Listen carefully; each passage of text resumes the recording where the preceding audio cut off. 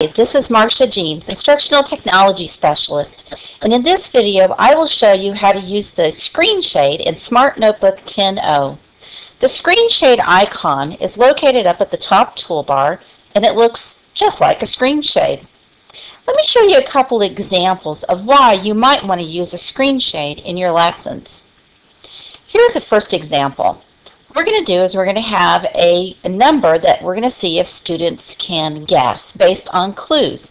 And we're going to reveal one clue at a time. So I just take my screen shade and I drag it down. I am an odd number. I am a 3-digit number. The digit in my ones column is greater than 7.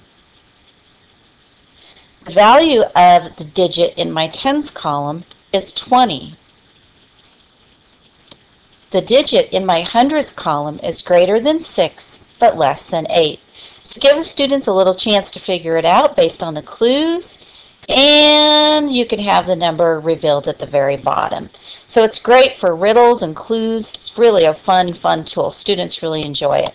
Here's another example of why you might want to use the screen shade, the scientific method. For any processes that are multiple steps, maybe you want to focus on one step at a time. So you can use the screen shade to just reveal one step and instruct on that step, make sure kids understand that one, and then you can go to the next step. Now, the screen shade does not have to just go straight down.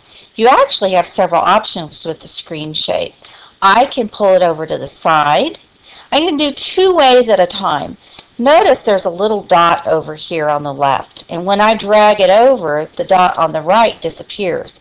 That means I can't drag it from the right as well at the same time.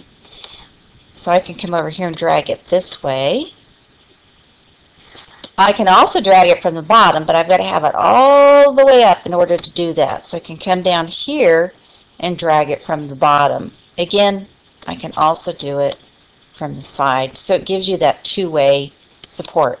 Now you might be wondering, how do I get the screen shade on my screen? Well, it's very simple. You just come up here to the screen shade icon and click it on.